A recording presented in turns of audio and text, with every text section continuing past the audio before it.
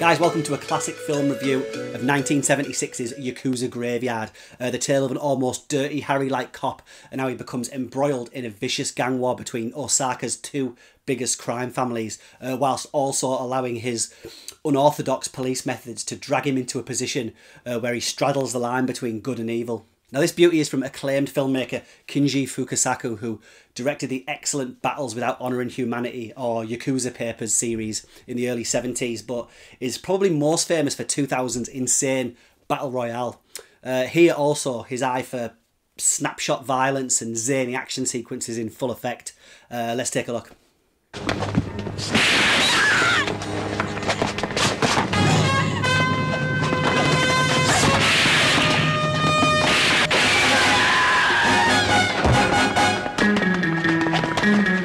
So, on the surface, Yakuza Graveyard might seem like the standard cops and robbers tale, complete with cop who doesn't play by the rules, his crooked superiors, throwing a femme fatale. What you have is the usual recipe for Fukasaku's brand of gritty thriller.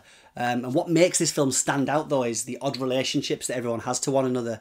Now, it feels like a cliche to say this, but there really is no black and white here, no real right and wrong on display. That really is the case. Now, Tetsuya Watari's Osaka cop, Kuroiwa, is a results-driven madman. He wants results and justice and will crack as many heads as he needs to achieve this, much to the outrage of his superiors, who are by no means above board themselves, by the way.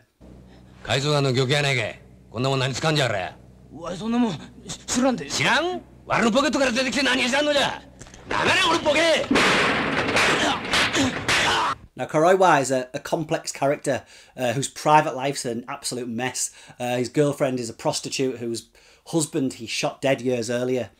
His home is a tiny apartment that looks like a bomb site, and he pretty much takes the frustrations of his life out on criminals, as well as other cops and, well, anyone really.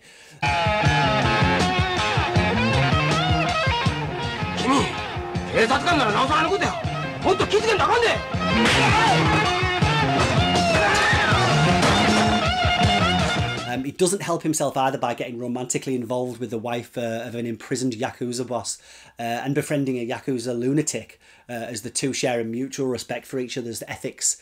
I think De Niro and Pacino in Heat for a little comparison.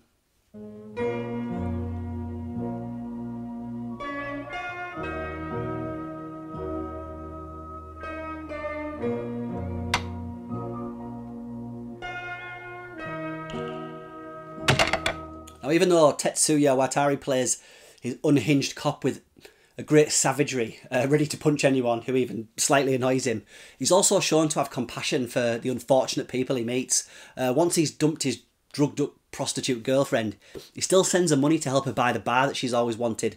And even though they try and kill him, he still helps out a couple of idiotic low-life thugs who are being set up to take the blame for a shooting. Now, the intricacies of the story I'll leave for you to discover.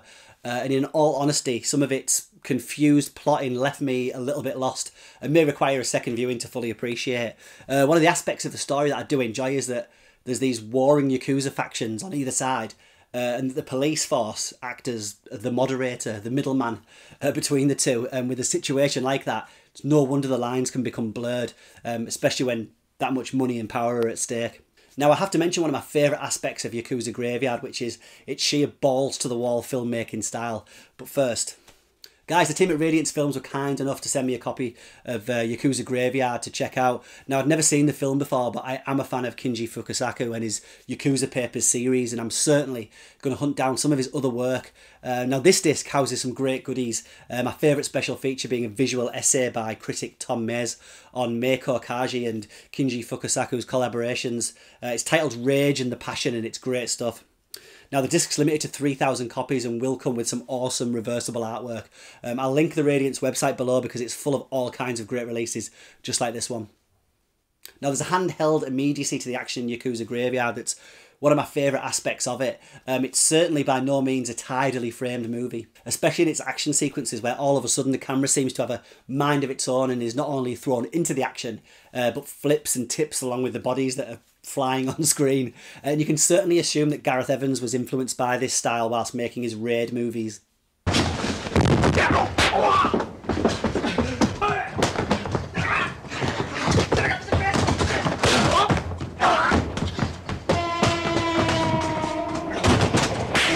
So my personal experience of Japanese action cinema, such as this, is that a balance is always attempted between the bullets and the head-crunching action and some soul-searching drama, or melodrama in a few cases.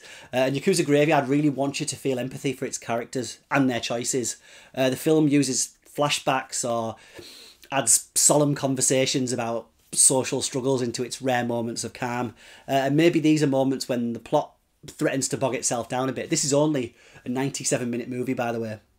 Now, if the word Yakuza conjures up images of ancient Japan and swords and honour, etc., then Yakuza Graveyard couldn't really be further from that.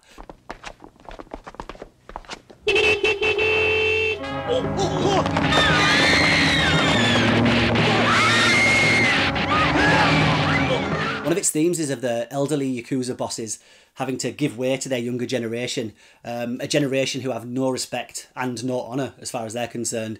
It seems modern life has ground everyone down. Every guy is a violent whiskey-guzzling sociopath, and every woman's either an ex-junkie or an ex-prostitute or both. But you still root for them to get a break. Now, Yakuza Graveyard also has an excellent surprise, stick-it-to-the-man closing shot that shows that our broken cop is defiant right up until those closing credits. Go check it out.